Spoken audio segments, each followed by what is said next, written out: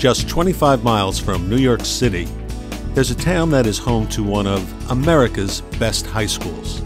The town is Mahwah, New Jersey, and at the helm of the school district, you'll find Chief Education Officer Dr. C. Lauren Schoen. Dr. Schoen began her career as an elementary school teacher in Saddle River.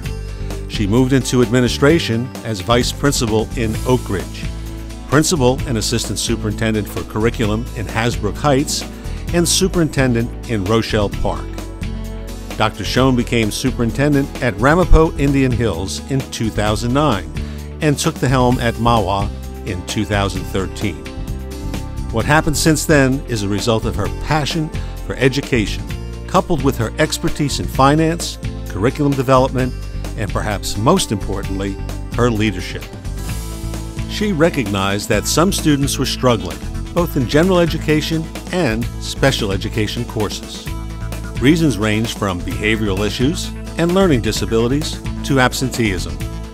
Dr. Schoen provided support through Effective School Solution, ESS. This included counseling, family therapy, and parent training. Staff members could even visit students' homes to bring them to school. As a result, this group of students stayed in school and excelled when they might have dropped out or gone out of district for services. School budgets continue to present a challenge to districts. Dr. Schoen has worked collaboratively with the district business manager to realign and rebid bus routes to yield $165,000 in savings annually. She has formulated budgets during difficult times and met stringent caps without compromising academic and extracurricular programs. Clear communication is a priority for her.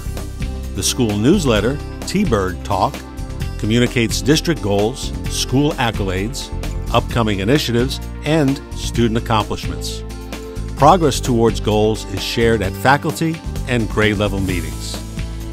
A results-oriented professional, Dr. Schoen continually strives to improve the quality of education for all students. It is my great pleasure to recognize Dr. C. Lauren Schoen as the Northern Regional Superintendent of the Year.